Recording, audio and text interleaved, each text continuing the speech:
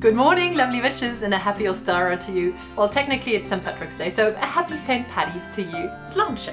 Anyhow, I decided to celebrate Ostara, or the Spring Equinox, 3 days early, so I can give you some awesome and magical ideas for Ostara spells and rituals, Ostara altar decorations, and of course Ostara kitchen witchery and food. Of course, it also means that I get to celebrate twice. So this day in this witch vlog will be packed with lore, traditions, and just a little bit of folklore and pagan history of Ostara and the Spring Equinox. I do hope you enjoy, but first let's have a little peek on what we are going to experience today.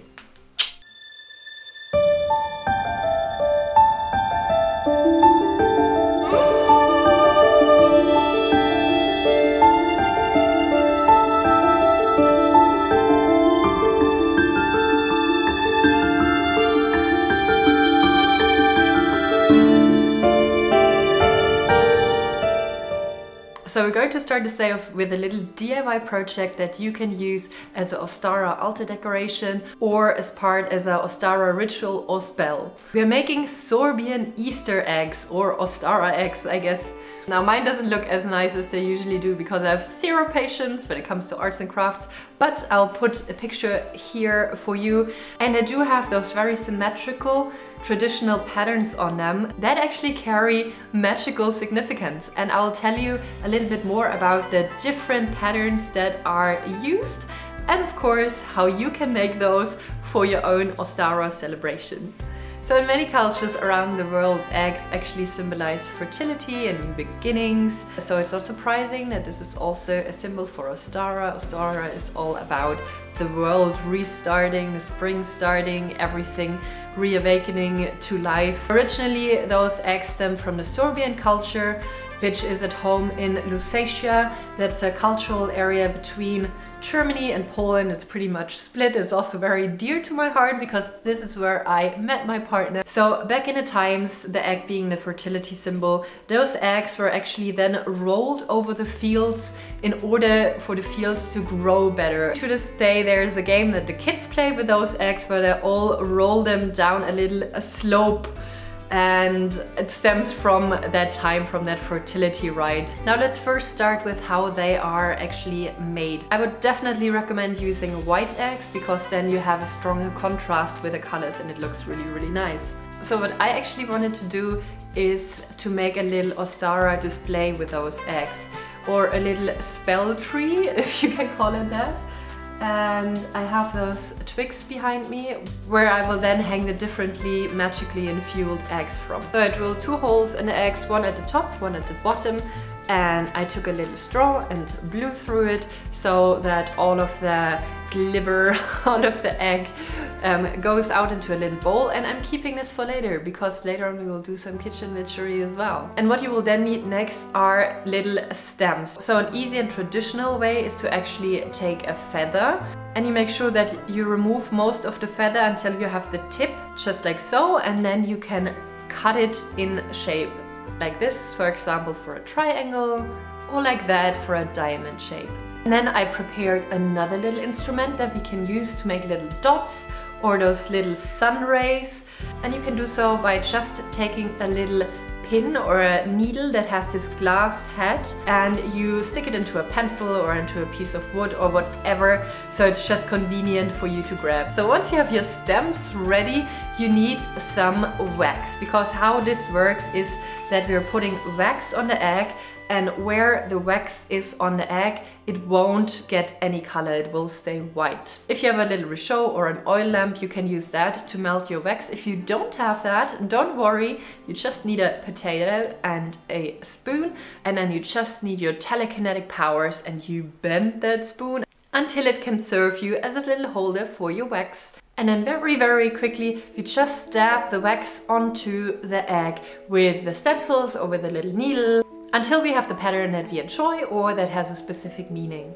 But now let's look a little bit more into the specific patterns and how you can use it as a Ostara spell to work some folk witchcraft. This little triangle here is called a wolf's tooth, and in itself it symbolizes the power of 3 or the Holy Trinity.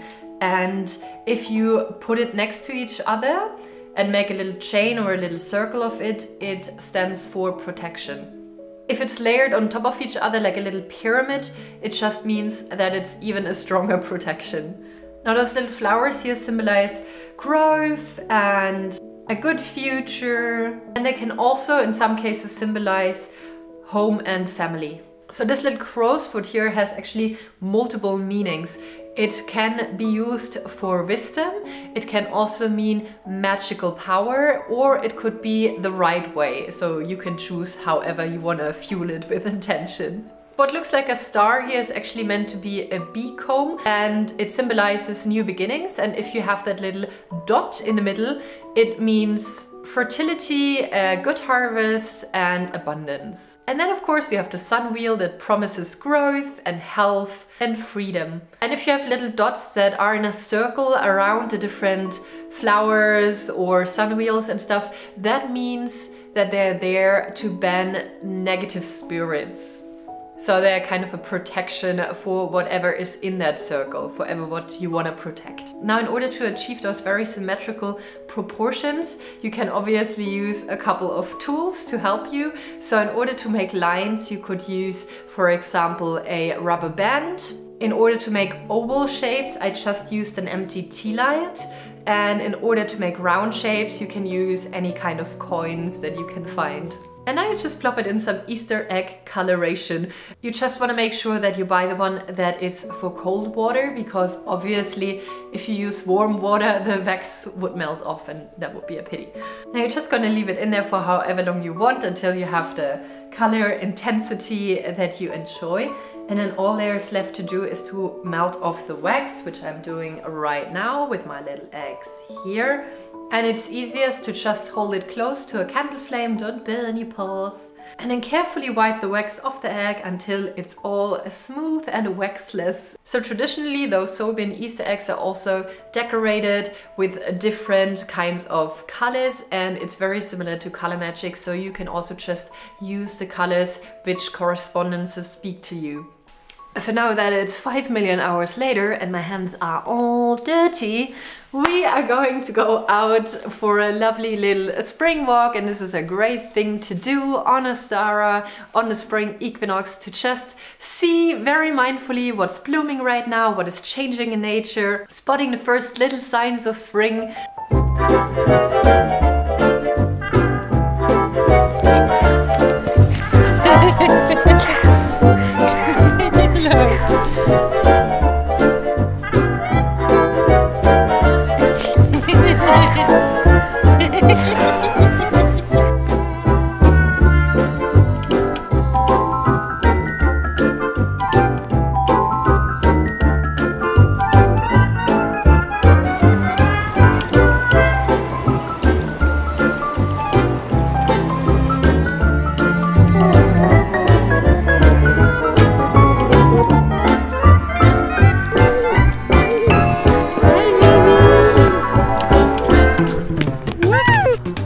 About this place, this is so cool.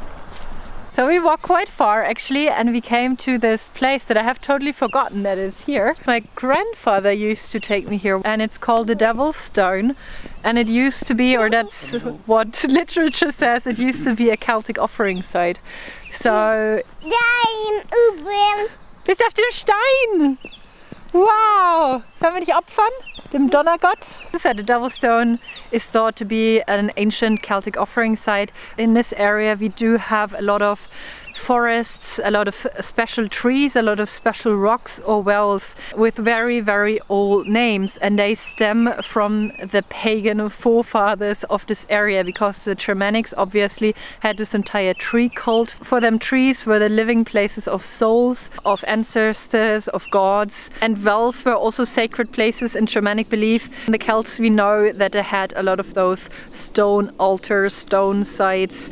So what you can actually see here, that there have been by hand carved those little lines everywhere in the stone for fluids of some kind. Let's say water, for water to be able to drip to the ground. It's really amazing how you can find back where those sacred sites were just in the name of things. We have like the holy tree or the three Bethan or Druid stone and many more. With the Christianization of the area, of course, it was forbidden to practice at those sites or to worship at those sites. What was done was that a lot of those places, especially the darker sacrifice kind of places, were renamed into something like devils, like the devil's stone, the witch's well or the witch's ground. So it's just a cool little thing that you can go to those places and know that like 2000 years ago there were people there that thought of that place as holy and sacred, and then performed the ancient rituals there. Here you can definitely feel that this place has a certain type of energy about it. It's a very peculiar feeling. Definitely wouldn't want to be alone here at night.